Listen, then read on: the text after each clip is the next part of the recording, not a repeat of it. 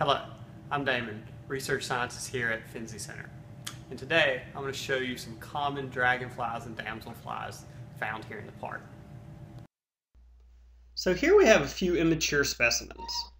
Immature dragonflies and damselflies are commonly called naiads. Here at the top we have several narrow-winged damselflies. Most species within this family have a year-long life cycle with only a few weeks of it spent as aerial adults.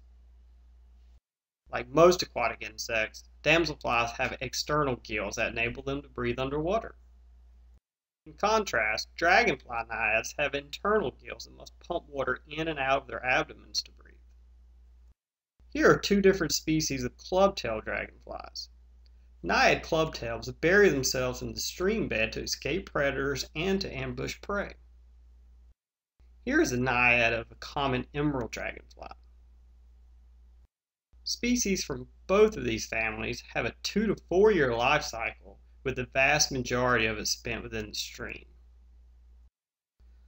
Whether in the naiad or adult life stage, both damselflies and dragonflies are voracious predators and are seen as beneficial because they commonly feed on pests like mosquitoes.